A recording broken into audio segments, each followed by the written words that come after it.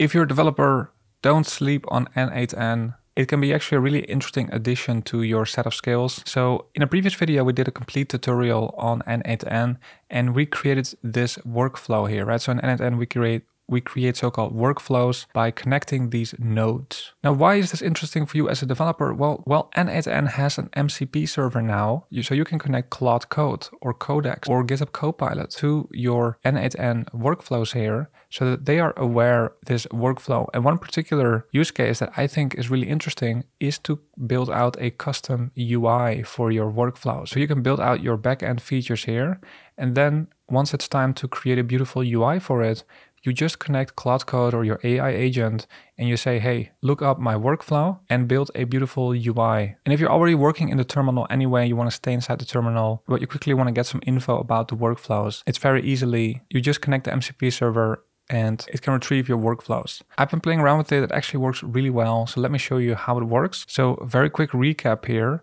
This workflow kicks off when there is an incoming request, a webhook. It will then retrieve weather data from the open weather service, right? So this is a built-in node in n8n. I only have to specify the API key, right? So if I double click, we have settings here, right? So here I can set up credentials.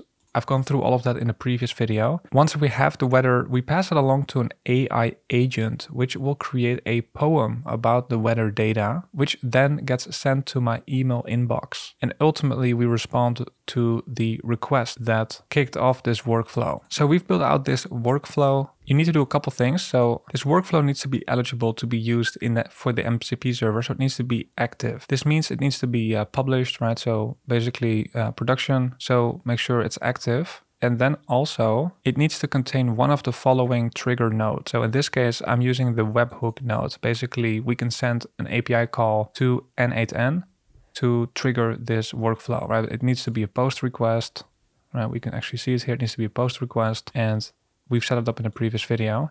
And then also what you need to do is if we go to settings for this workflow, we need to make it available in MCP as well. So you can do it from here, or you can go to this overview here and you can say enable MCP access, right? So you will see this icon here. If you go to settings and then you go to MCP access, you will see the workflows that are available for the MCP server. All right, so once that's ready, we can connect our agent. So I will show you how to do it for Claude Code, GitHub Copilot as well. So for Claude Code, they describe it here, but the way I got it to work was to simply create a .mcp.json file here in the root of my application, right? Because I want to use this to generate a beautiful UI. So this is my brand new Next.js app. It's just a starter template. And then here it shows how to connect. So there can be an OAuth flow, and we'll see this in a second. We can also go to access token here. And then here they specify or use the following code in your mcp.json file. So if we copy that and just paste this in here, I got it to work with this. Now we do need a access token here. So if we go back and just regenerate one, make sure you don't show it to other people, replace this piece with that. Now if I have this in the root of my app, now if I restart Claude, it should pick up on that. And it's gonna ask us to use this MCP server. So I will say yes. Okay, so then I can ask which n8n tools do you have access to? So let's see. All right, it has access to 3 tools. So search workflows, execute a workflow, and get workflow details. So now let's say we have an app, npm run dev, but it's just the standard boilerplate for now. I want to have a UI that is suitable for this workflow, right? So then users can submit the city for which we want the weather of. So if we tell Claude, can you create a beautiful UI for the weather workflow in n8n? So let's see what Claude can do with that. Okay, so it wants to use the search workflow. So I will just allow that. All right, so it found one and now it wants to get the details. So I'll allow it as well. All right, so after a few minutes, it is finished. Let's check it out. All right, here we go. It has generated a UI for my workflow. I did 0 work on this UI. I completely handed it off. So now if I try something like Paris, generate weather poem, we actually get a result here. So everything here fits this workflow perfectly. And I think it makes building full stack apps even easier. Here on the n8n side, we can also see all executions. So we can see that this was the one that just everything looks green here. And if I check my email, I actually have an email with the poem, right? So check out my previous video if you want to see what we're doing exactly in the workflow. But the point is everything here is working, right? So if we check out the code that it has generated, it's using the webhook URL. So it was able to get all of this information from the workflows. So then from our application, we can just make a fetch call to the webhook URL, right? This is what we're getting from the webhook node. It will give you a production URL once you activate the workflow.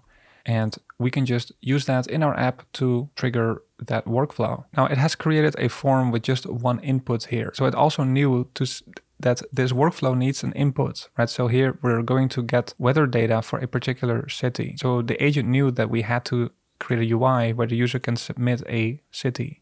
But what if we change it here? So let's say we're going to do it based on a zip code. And so now we expect there to be in the body data, we expect there to be some zip code. So now if I save here, my code here in the app is not updated yet, right? Because we're still submitting the city here. So now I can just ask Claude Code here, can you update the UI? Not even specifying exactly what I changed.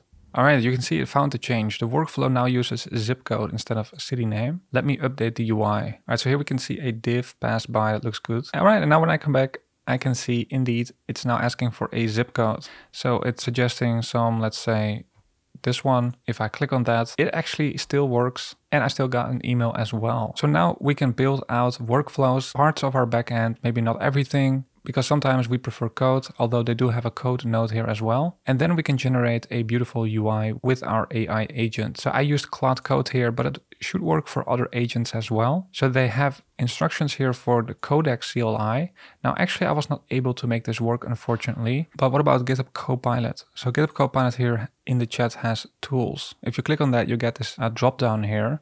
And then here there's an option for adding an MCP server. So here, if we try HTTP, we can specify the URL of the MCP server. So here under OAuth, we have a server URL. So if I paste that, we have some ID. I will just press enter.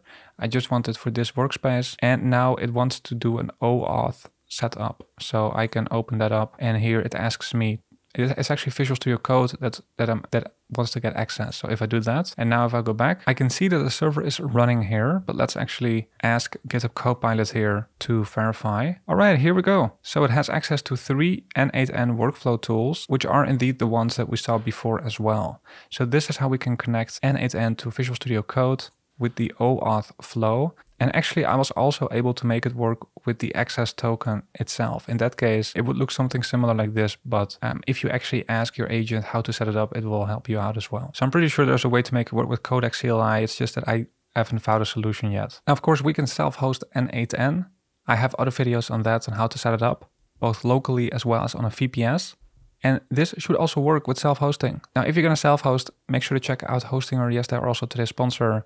But the reason to go with them is they already have an n8n VPS template out of the box. And actually, they have 3 different templates. So a bare bones setup. And then the second one is with 100 plus workflows out of the box, right? So you have these workflow templates. And the third option you have is actually in queue mode. This is a more powerful mode, especially if you're doing a high volume. They have a template for that out of the box as well. Make sure to check out the link in the description to get started. All right, so here they have the n8n pricing page here. If we scroll down a little bit, we can see the current plans that they offer.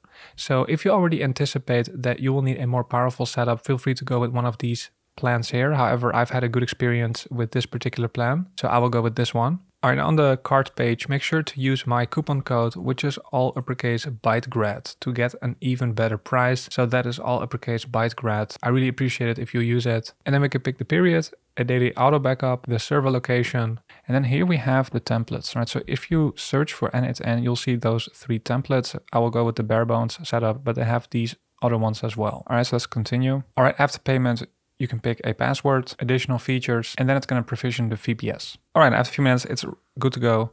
Here I'm in the VPS settings, but if you click on Manage App, you will see the n8n dashboard here. Again, make sure you're the first one because this is going to be the owner account. All right, so then here we are in here. We can start building out our workflows again. Of course, we don't have to start from scratch because you can just copy everything and just paste that in here, right? Because each workflow is just JSON actually. So if you download the file, you can see your whole workflow here in JSON format. Right, so now you can see I'm running this on Hostingers, and actually Hostinger is doing this with their new Docker manager. Actually really powerful deploying Docker-based applications. We've used it for a self-hosted Next.js app as well. And you can manage that here. It will actually show you the Docker Compose settings here, the YAML editor here. So you can see, for example, using traffic here, and they're also showing you the environment variables here to start n8n, so like the time zone. They describe very well how to update n8n as well. So if there's a new version, very easy, or change the domain name. And if you did forget that user password, you can reset that as well because they have this terminal built in as well. So you just run like 2 or 3 commands. So a great place to self-host n8n. In any case, hope you have a better idea now of what is possible with n8n. Thank you for watching, and I hope to see you in the next one. Bye.